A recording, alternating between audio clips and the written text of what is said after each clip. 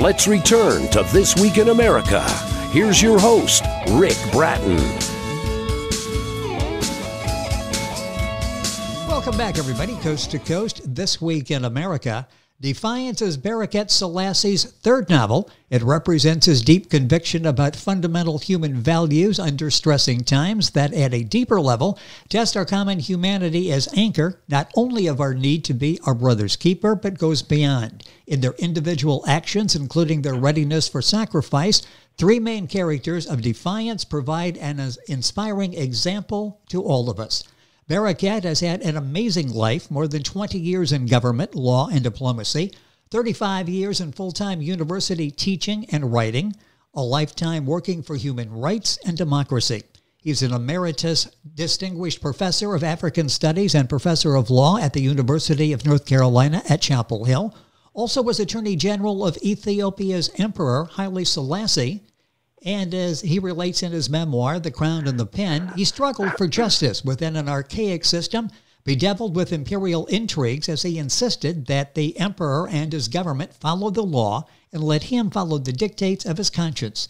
This occasionally landed him in trouble and finally led to his disaffection and disagreement over issues of liberty and people's rights, particularly as it concerned the autonomy of Eritrea. He was banished to a distant province and eventually escaped to his native Eritrea, where he joined the armed struggle for independence. He was appointed to head a commission to write the Constitution of Eritrea, earning him the name Father of the Constitution. He also served as the Eritrean representative to the United Nations, the author of over a dozen books, including works of fiction, his most recent Defiance. It's an honor to welcome Bereket Selassie to This Week in America. Bereket, welcome to the program, sir. It's great to have you with us. Thank you, Rick. Thank you so much. It's a pleasure to be with you. I've heard so much about you and your program. Well, I thank you for that, and I've heard so much about you and just a fascinating life, and we could have spent the entire hour for the interview just in talking about what you've accomplished, and we'll weave some of that into the conversation today. We're talking about your newest book, which is Defiance, and I gave a brief synopsis of Defiance in the open. Why did you decide to write this book? What was the inspiration for this book? That's a good question. Several years ago, I was listening to a radio interview in French. I happen to speak French. A woman was giving her interview of her life and her lost husband. And she came to Ethiopia. She's a French woman. She came to Ethiopia in search of her husband was lost, gone. He was killed. But she wanted to find out where he ended. But all her pursuits or her attempts were in vain. So she was very unhappy and she went back home empty-handed. When the mention of her husband was given on the radio, I remember it was my friend, my old friend, an Ethiopian of the Oromo National Group, who studied in Europe, in France and England. And I was in England at the time when we were studying, so we met a couple of times. He was a brilliant man, and he was a revolutionary. He was one of the leaders of what they call the All Ethiopian Socialist Union, or MESON for short. And he went to Ethiopia at a time when there was a revolution, but the revolution had been hijacked by the military. And he joined the military thinking that he could actually influence them. Unfortunately, it ended up bad for him. He was eventually assassinated, and his wife, a French woman, and her two daughters were left wondering what happened to him. So I decided to write a story based on this. The characters in my novel are three. Stefan Schmidt is a European of German origin with a British mother, English mother. And then Rashid is a Sudanese who was a college friend of Stefan. But fortunately for Rashid, some soccer scouts discovered that he was a brilliant player. So they recruited him, and he became one of Europe's most outstanding soccer players, and he amassed fame and fortune. So Rashid stopped his college and became a football star, or rather soccer star. Yes. And then the third character is a young lady by the name of Isabel. She happens to be the daughter of the man I just mentioned and her French mother. So the story is based on her life of deprivation. She lost her father when she was 3 or 4 years old. And that, of course, that great loss at a critical time in her life affected her so badly that it became an obsession. Eventually, when she grew up, she decided to go out to Ethiopia and discover his remains and bring his remains for a decent Christian burial, as she put it. Well, she and the 2 other characters became friends. They had common values, and those common values bonded them together. Yes. In my novel, I give a context of a great deal of confusion and chaos. The fact that governments became devoid of morality, there were no law and order. The usual norms that binds people together were lost. Even in our country, in America, and in several European countries, and in Africa, all this became a very important background for me for the story. And then, of course, to complicate it, there is the phenomenon of mass migration. Migrants from Africa crossing the Mediterranean Sea, some of them drowning, and then, of course, from the Middle East, from Syria, crossing through Turkey into Europe. And then in our continent, Central Europeans trying to cross over to America and being stopped.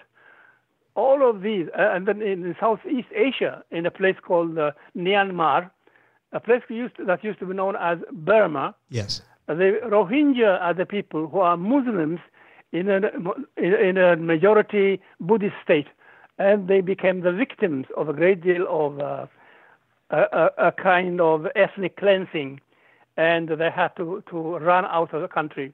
800,000 of them were driven out of their own country. And these are some of the backgrounds to my story of the 3 people. But the story really is centered around Stefan, Isabel, and Rashid. The book that we're talking about is Defiance in the Time of Chaos and Existential Threat by our guest on the program, Bereket Selassie. You'll find the book available at Author House, the usual places. If you go to our website, thisweekinamerica.us, you can link on directly to get information on this book. Just one of many written by our guest on the program today. Let's talk about the book. And the book is telling a remarkable story, the bonding, the special relationship that these 3 had. But in addition to us enjoying that story, you're talking about a lot of issues, quite honestly, that are in the world headlines today, aren't you? Absolutely. Unfortunately. Yeah. Yes, exactly. I cite in my book at the very beginning a very important American writer, a political philosopher by the name of Samuel Huntington. He wrote a book called The Clash of Civilizations. And in this book, he has a very important passage which I'm going to read. It says, if demography is destiny, population movements are the motor of history. In centuries past, differential growth rates, economic conditions, and governmental policies have produced massive migrations by Greeks, Jews, Germanic tribes, Norse, Turks, Russians, Chinese, and others.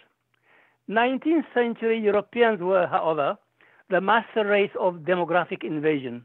Westerners conquered and at times obliterated other peoples, explored and settled less densely populated lands. The export of peoples was perhaps the single most important dimension of the rise of the West between the 16th and the 20th centuries. And the writer wonders whether those people in Europe and the United States that have been opponents of the migrants coming to their shores might read this passage and the book from which it is extracted and change their negative attitudes towards positive acceptance, or at least tolerance of the other. What do you hope that people, that's interesting, what do you hope people take away from reading the book Defiance? Once again, it's an excellent story, very well told. These characters, diverse characters, are all human beings, and we relate to them in that sense. When it's over with, what do you hope that we take away from reading the book? I think my principal message, Rick, is that we are ultimately human. Yes. We have a common human bond. We are human first, and then Americans and Europeans, Africans, and breaking down also Nigerians or Ethiopians and so on.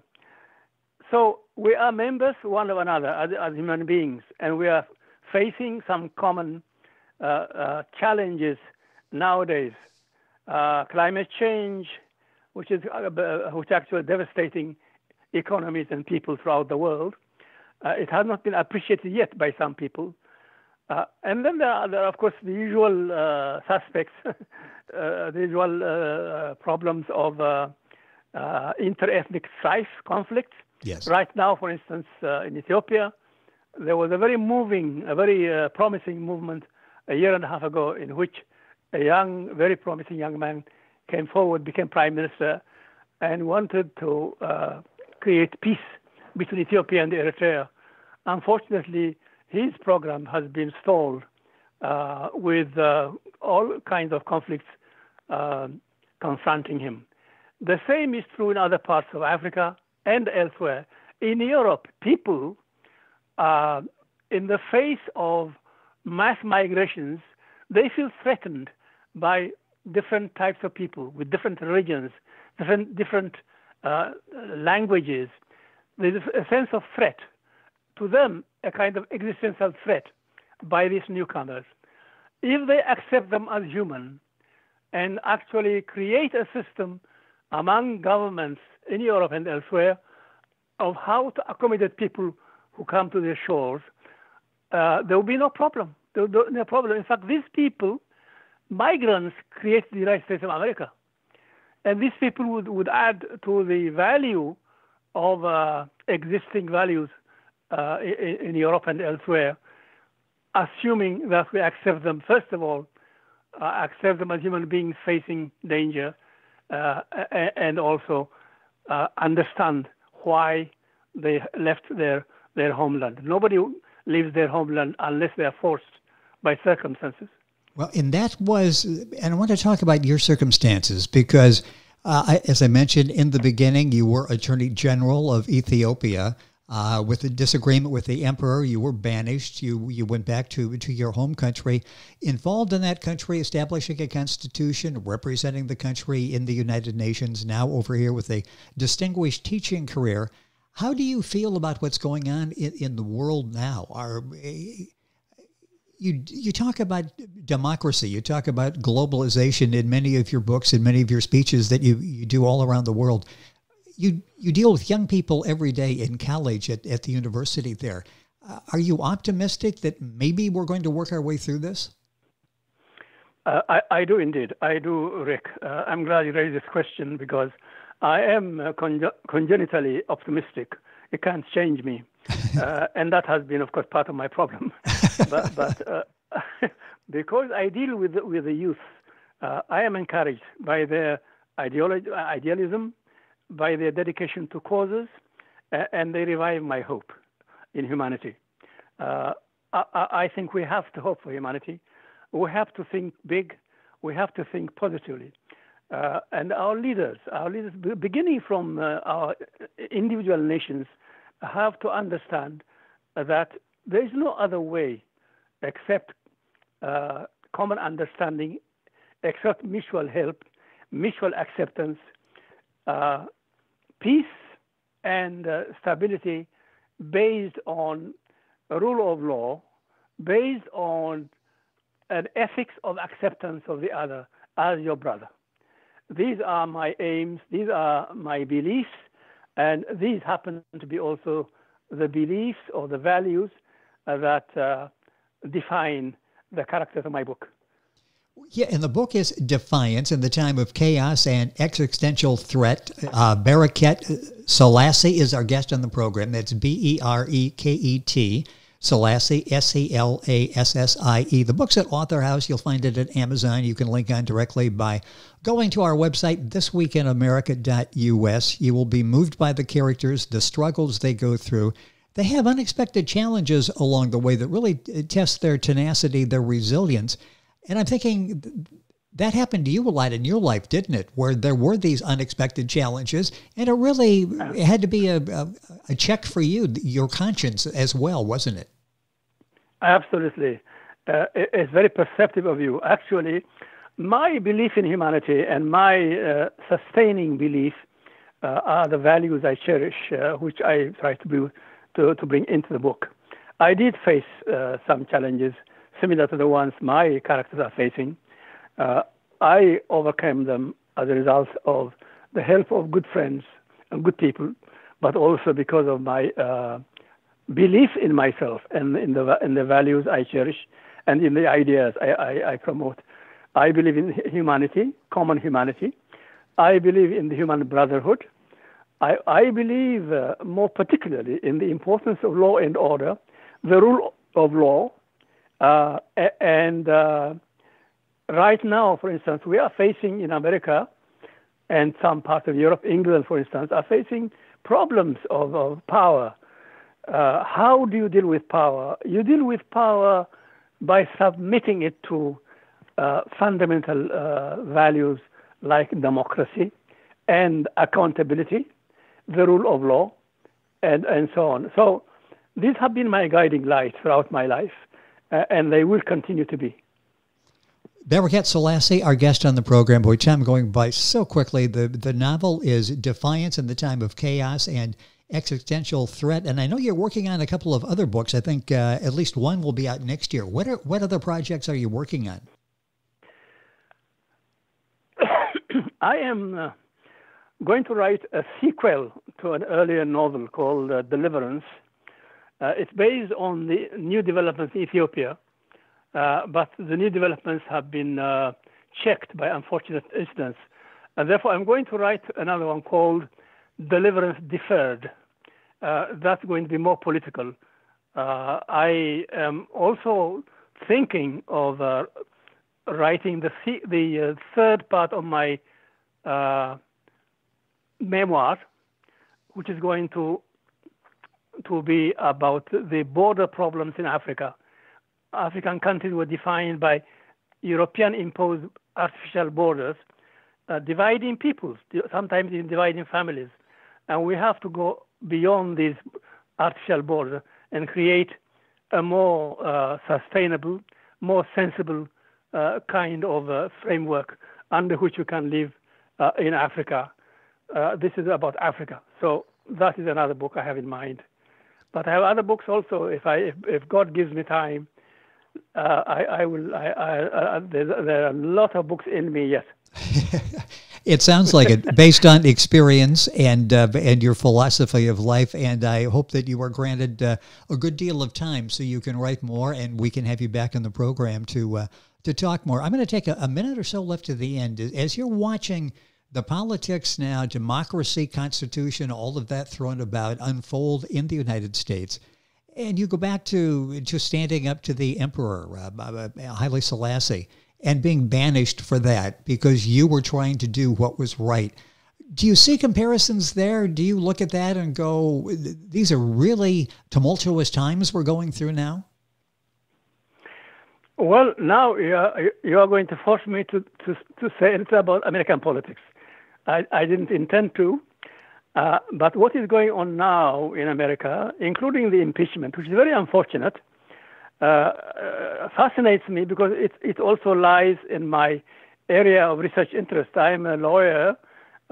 Constitutional law is my specialty, and the articles of the Constitution of the United States influenced me in writing my Eritrean constitution. And therefore, I follow events closely, and impeachment should be the last resort. But apparently it's going ahead.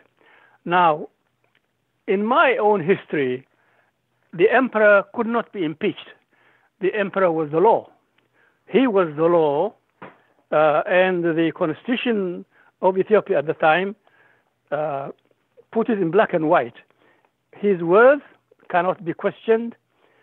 His word is law, and therefore anybody who doubts that will have. They will not have their heads chopped off as in old days, but at least he would be imprisoned. And I was banished for questioning some of his policies. In the United States, we have a democracy, a wonderful democracy, which I think will survive.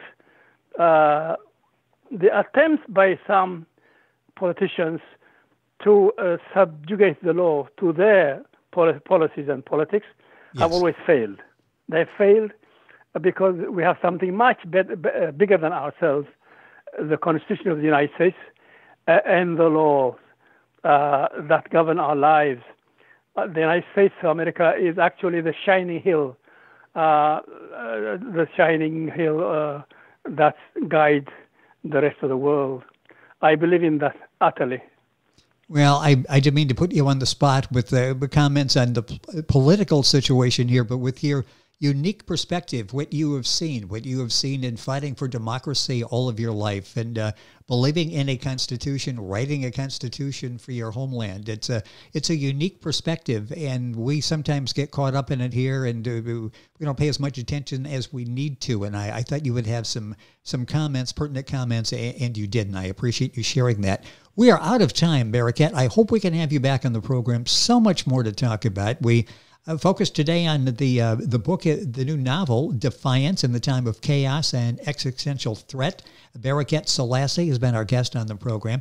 Bereket, thank you so much for being with us on the program. It has been a privilege to have the opportunity to have you as a guest on the show, and hopefully we can get you back and so much more to talk about.